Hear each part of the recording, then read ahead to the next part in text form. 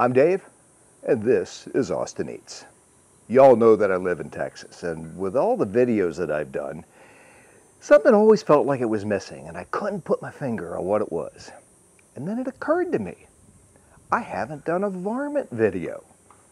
Well, we're going to fix that right now. I thought this video was going to begin with me jumping in the truck and going out and looking for a roadkill. But as luck would have it, that did not have to happen. Because just a little while ago, an armadillo moseyed right on into my yard. And I caught him just before he pooped in my pool. There he is. Come here, Mr. Dillo.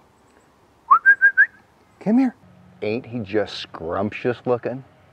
Oh, I am feeling armadillo tacos right now. There are a lot of folks around here who don't like cooking an armadillo. They just can't get through the tough body armor. Well, it's just not that hard. All you need to do is get yourself a little hammer and a small crowbar and a good pair of kitchen shears. Everything's bigger in Texas. I'm here to tell you that armadillo meat can be tougher than an old cowboy boot. But we're going to fix that. We're going to braise him low and slow, say for about 12 hours. And then we're going to tear the meat apart, pull the meat apart, and then we're going to fry that up with just some sea salt and pepper. Now, in making armadillo tacos, we can't just take that meat and slap it in a tortilla and call it a taco. That would be disrespectful to this animal. Nope. That means we're going to make hard shell tacos. Let's get cooking.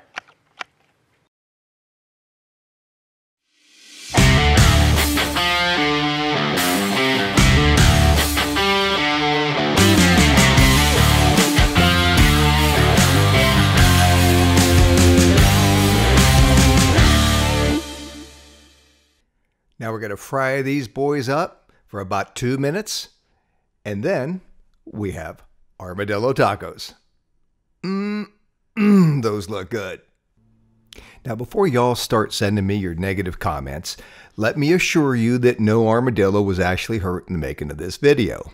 In fact, the armadillo featured in this video isn't even from Texas. He's from Amazon.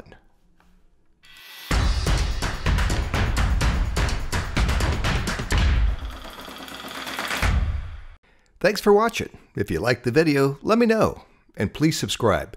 We just might have more varmint videos right around the corner. See you next time on Austin Eats.